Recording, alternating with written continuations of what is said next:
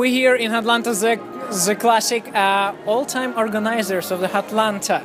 So tell me, guys, what's different since that time?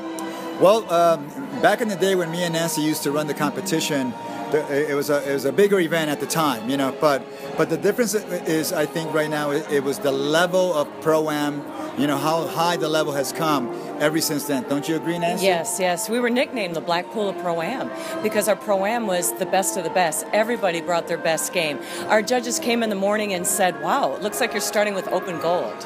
That's how good the competition was in bronze, silver, and gold. And Eddie, I got to say, this competition, it's the same again here. It's back, yeah, it's getting back again. And this is only the first year. So. Yes, yes. That's right. We're very excited. Everybody used to use this competition to get ready for the World Pro-Am Championships at the Ohio Star Ball because it gave them 30 days afterwards where they can go back, try to adjust things, tweak their routines, and become better and have better placements at Ohio. Right. Thank you for your insights, good judging, and have a nice evening. Thank you. Thank you. Thank you.